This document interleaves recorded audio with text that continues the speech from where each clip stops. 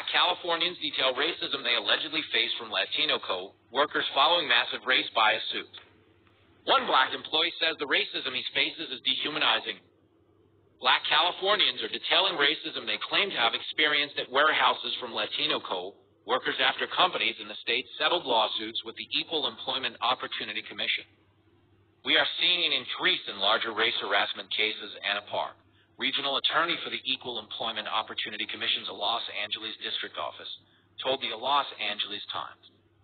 The nature of them has gotten uglier. There's a more blatant display of hatred with the N-word with imagery with newses. All the violence you're seeing in the news, it is manifesting in the employment context.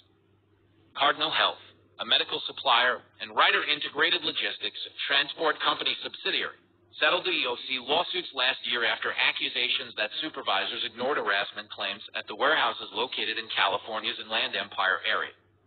The Los Angeles Times spoke to a handful of the black employees who detailed the racist names and discrimination they allegedly faced from Latino co-workers and others.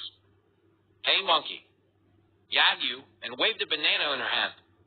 A group of women burst out laughing. Benjamin Watkins told the LA Times of what a Latino co-worker said to him at a Moreno Valley warehouse. "When they look you right in the eye and call you the N-word to your face, that's dehumanizing," a black Ontario warehouse employee, Leon Simmons, told the outlet, referencing the racial slurs he witnessed his Latino co-workers using.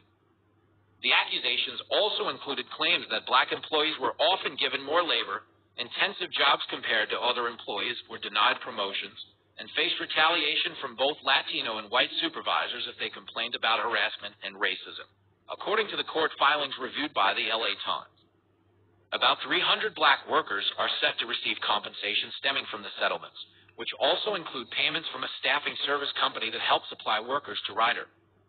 The cases mark the largest race bias suits brought forward by the federal government in California over the last 10 years, according to the Los Angeles Times. Cardinal agreed to pay $1.45 million and Ryder agreed to pay $1 million. Ryder's staffing service, Kimco, also agreed to pay $1 million to the black workers. Apluon, a staffing service used by Cardinal, agreed to hold harassment trainings in both English and Spanish and monitor any racism and abuse. Data reported by the LA Times shows that the EOC has won 171 race discrimination settlements involving black employees over the last 10 years, 59 cases involving Latino workers, and 12 involving Asian workers. The agency has won 6 settlements involving white employees.